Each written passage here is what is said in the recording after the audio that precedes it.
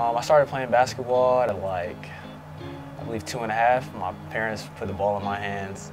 I started playing organized basketball at like 3. And yeah, really my parents, my mom and my dad, put the basketball in my hands and I ran with it ever since. I just fell in love with it. Like I was good at football, but I didn't like getting hit every play. And then I was just better at basketball. It just always came natural to me.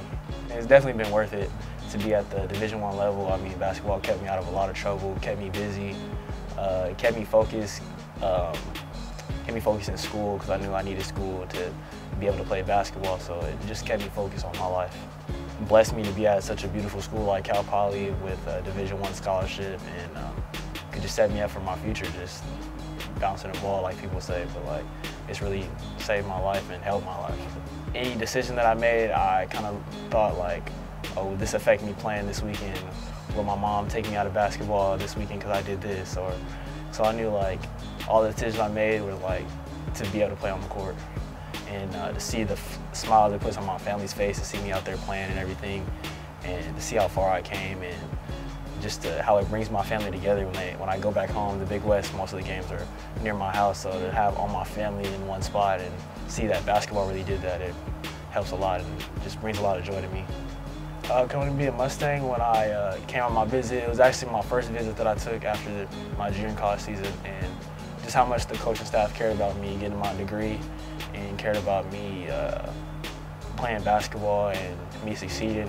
I just felt like it was the right spot when I was there, and I talked it over with my family, and I actually committed on my visit. So yeah, I felt like that was the right spot for me. I went through the recruiting process before when I was in high school, and as a lot of people know, it was kind of stressful. So when I felt it was the right decision, I didn't want to mess around with any time and prolong that process, and just went ahead and followed my heart. I feel like we're a high energy team. I feel like we're fighters.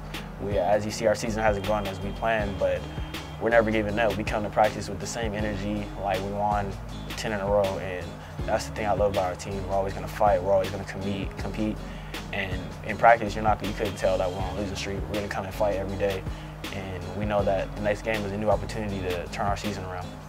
We know we can play with anybody in the conference, and it just gives us motivation that we can still get there no matter where you place in the conference. It's just all about what you make happen at Honor Center.